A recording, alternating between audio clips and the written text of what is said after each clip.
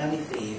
I want to first thank NYU for having me. This is amazing. This venue is beautiful. I might have my wedding here one day.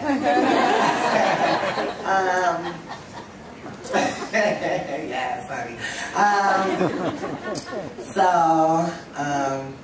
A lot of people who know me, know my case, know that I've been working really hard in the past couple of months.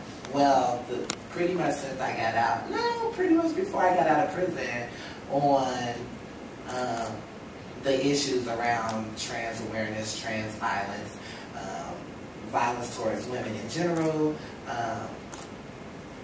police brutality, poverty, classism, sexism, etc., etc.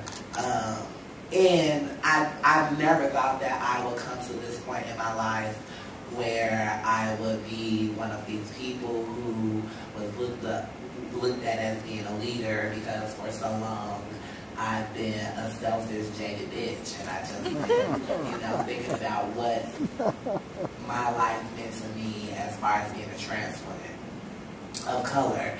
And I guess that incident that, led to my incarceration gave me a different perspective of community, of unity, of being connected with someone outside of sexual escapades, and not knowing that I could love or be loved in a way that was sincere and that was authentic and that was that I could give back to that person.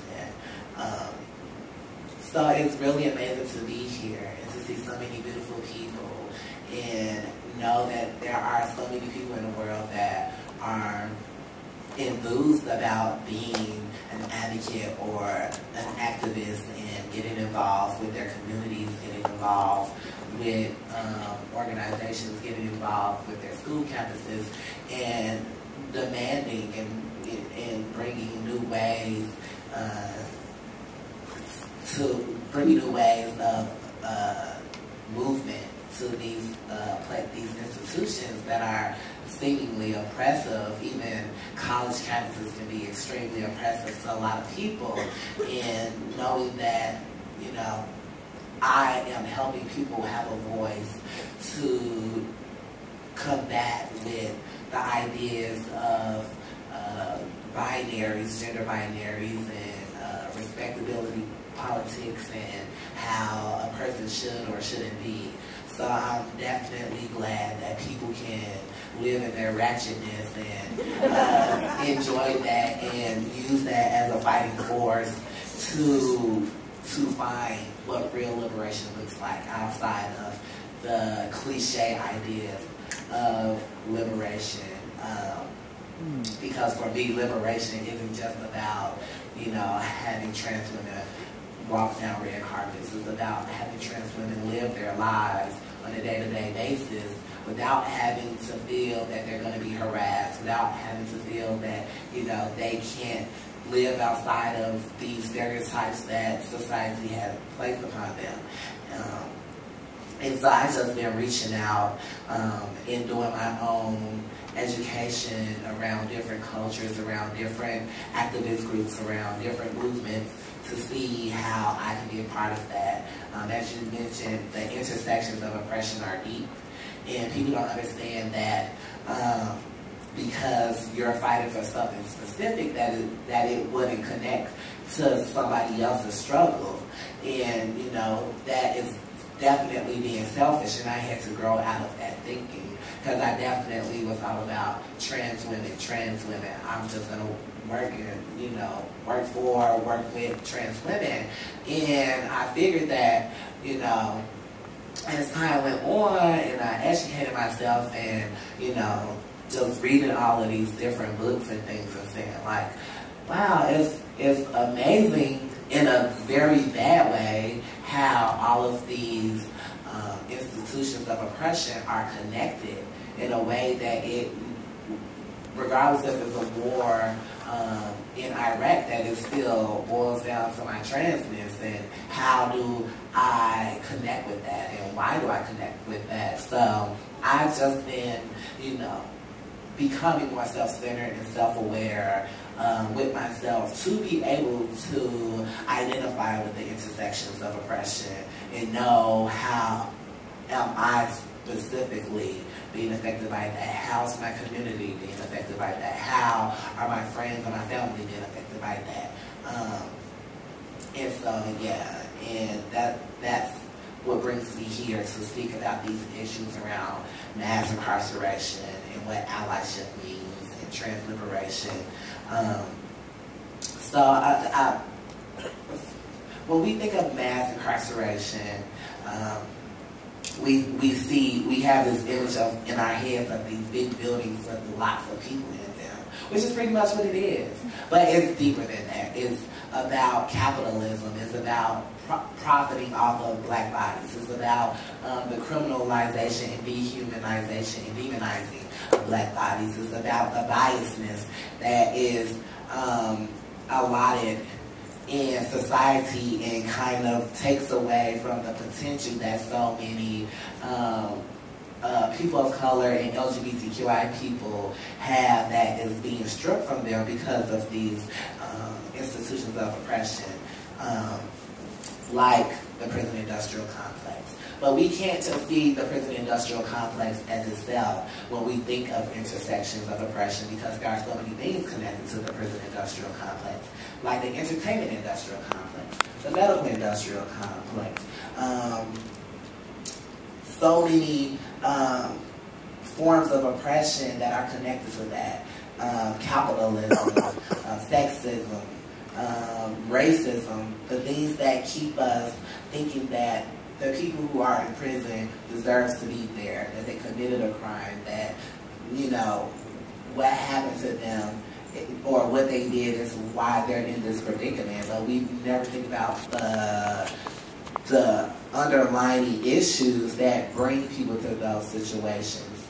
I always talk about mental health when, you know, talking about the prison industrial complex, because I feel that a lot of people with mental disabilities and instabilities have been let down terribly, because instead of using the resources that are invested into prisons, are stripped away from communities, and people with, you know, mental disabilities don't have the resources to go to these places and get proper medicine or therapy or, you know, the treatments that they need.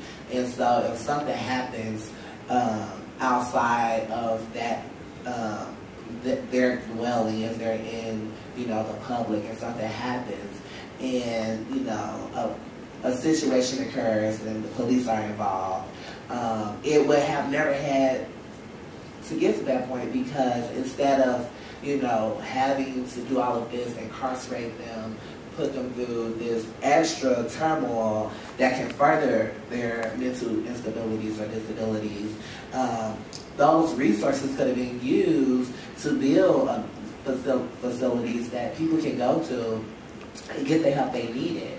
Or we think about the school to prison pipeline. Why are so many prisons being built and schools are being torn down? Why are children not feeling safe in their space, in, you know, their educational space, when you have cops that are now allowed to carry, you know, grenade launchers and things like this in schools? That's unnecessary.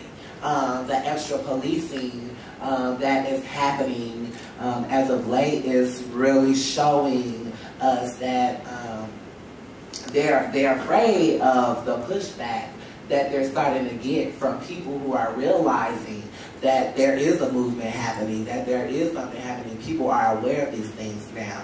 They even just passed a law, I forgot which state it is, that says that it is against the law to videotape a cop without their consent.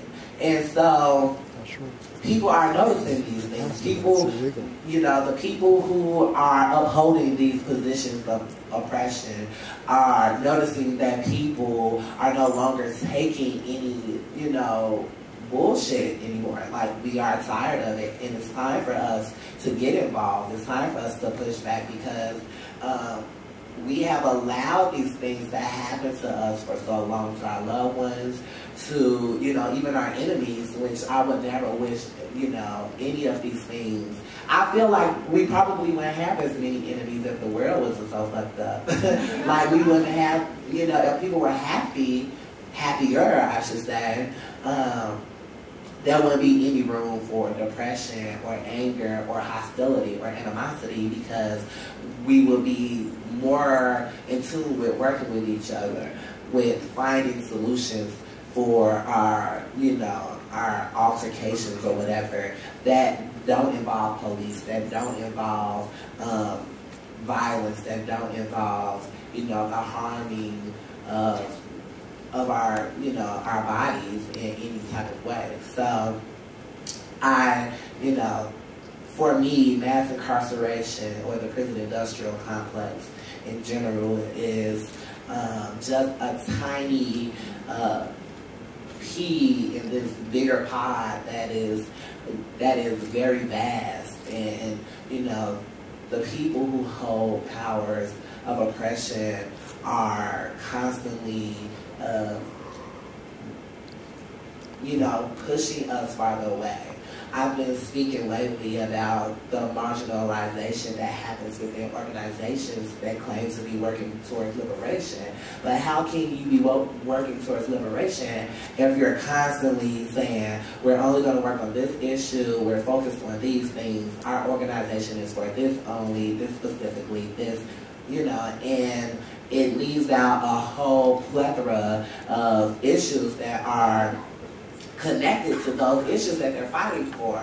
But they never, you know, some people don't see these things, because a person who is fighting for trans liberation wouldn't think that, you know, fighting for police brutality is in the same genre, or fighting for immigration is in the same genre, or fighting for freedom in Palestine isn't in the same genre. But there are definitely connections with all of those things that will come to my transness, to your cisness, to all of these different connections. And it's our duty to make people see these things. We can't expect that, you know, people are just going to be aware, that people are going to understand, that people are going to care, because we have those feelings for ourselves or for our community, or, you know, we share those feelings with other people. It's definitely important that, you know, when we think of the prison industrial complex or prison abolition work, that we think about all the things that are connected to that. And how important it is to look at those things outside of just, you know, what it is surfacely, and see the real, true connections with that and other forms of oppression. And, you know, with that, you know, allyship is a big thing for me. I feel like, you know, if people know me, I'm very controversial, I'm unfiltered, I have a potty mouth, I say what I mean, and I mean what I say. So, you know, it's really important that people do not take this ally week in vain, that you do not consider yourself an ally because you post pictures on Facebook or on Twitter or on Instagram. It goes deeper than that. I feel like a lot of people have taken the ideas of allyship and ran with it and co-opted it and kind of left a lot of people out of that, or they used it for their own selfish purposes and left a lot of true allies with the brew of a person like me who is very open and, you know, as a trans woman of color who already have all of these walls built up from being let down so many times in life, I don't want to work with somebody that is claiming to be an ally, but is only doing it for their own self-gratification. I need somebody that's going to be able to be a risk taker like I am. You know what I'm saying? Especially for a lot of white cis people. Because I tell you, at the end of the day, you still get to leave the environment as a white cis person. I have to leave this environment as a black trans woman. I have a lot of things going against me. And when people don't acknowledge their privileges, it kind of annoys me, and it's frustrating because, you know, people will spend more time trying to compare their struggles with mine than trying to figure out solutions for our struggles. And this is not a tit for tat. I don't care how much more poor you are, you're still white and you're still cis. So stop telling me about these things. Let's figure out how to fix them. You know what I'm saying? Being an ally is going to be matching what somebody is going through at the same level, if not more. You know what I'm saying? Some people, like I said, will show.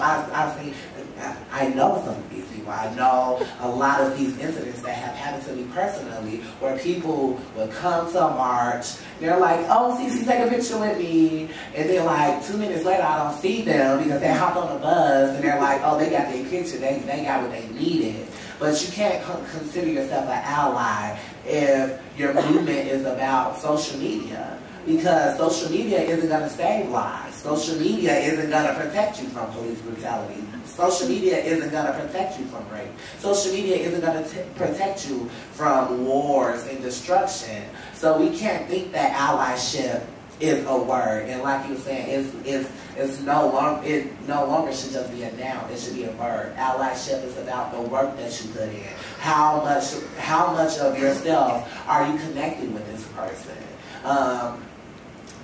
I always say that, you know, love is a radical act, and people need to understand that that's what allyship is.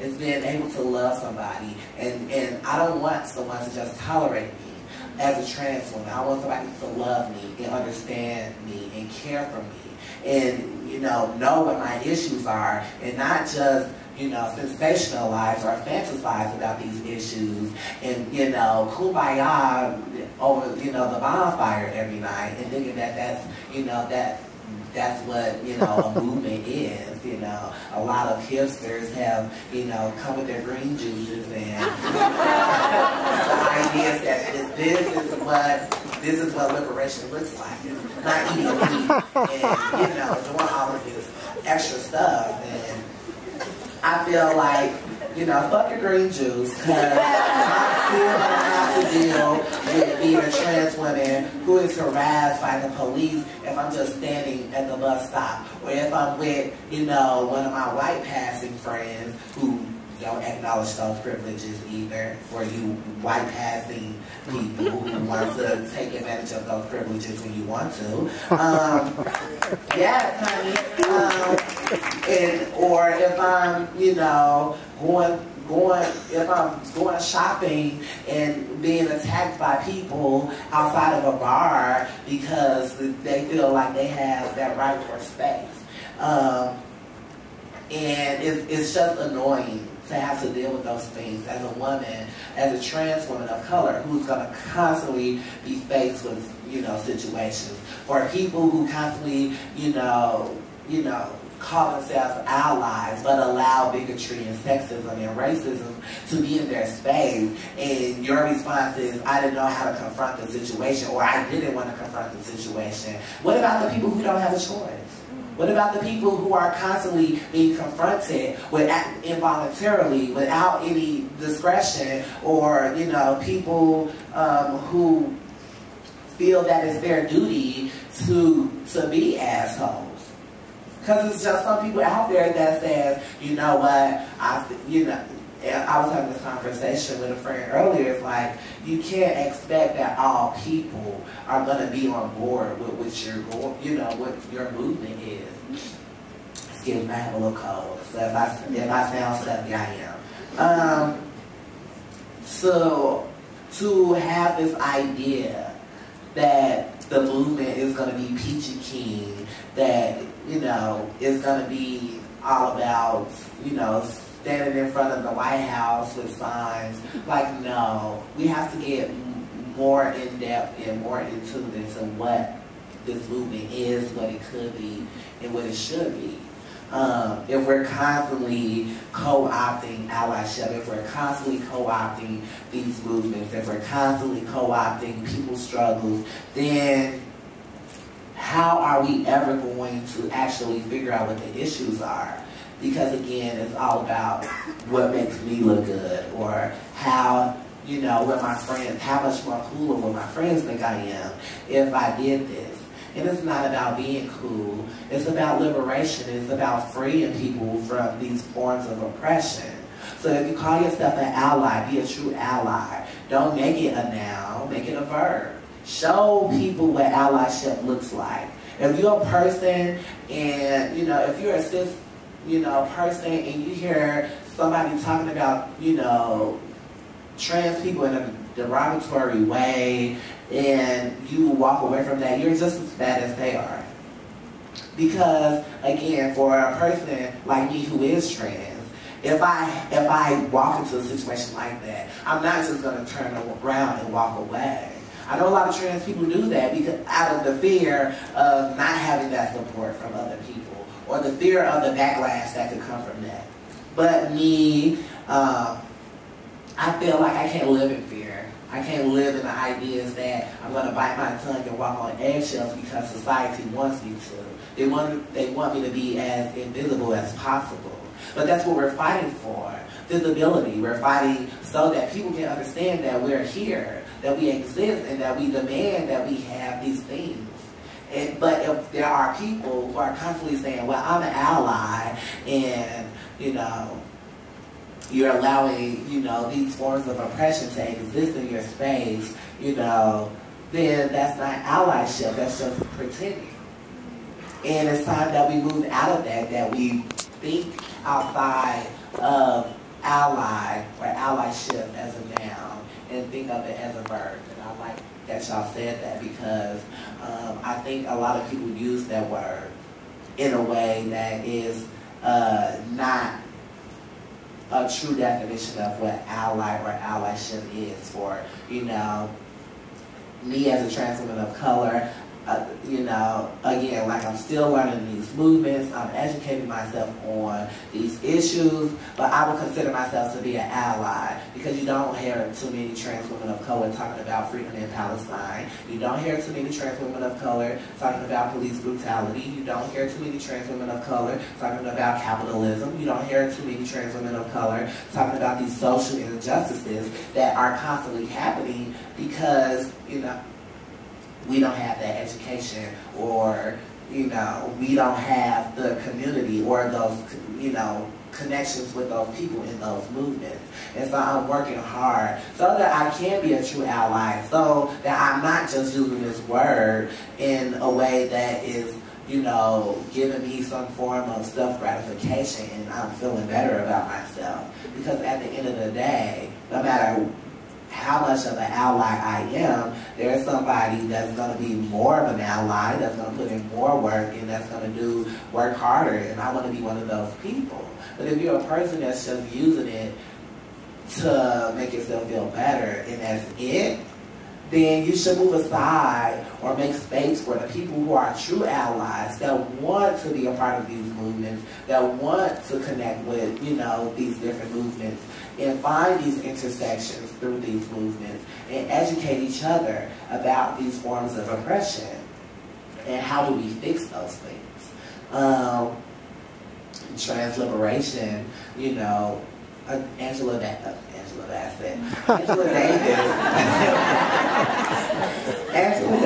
said that we can't think of any form of liberation if trans liberation isn't a major factor in that.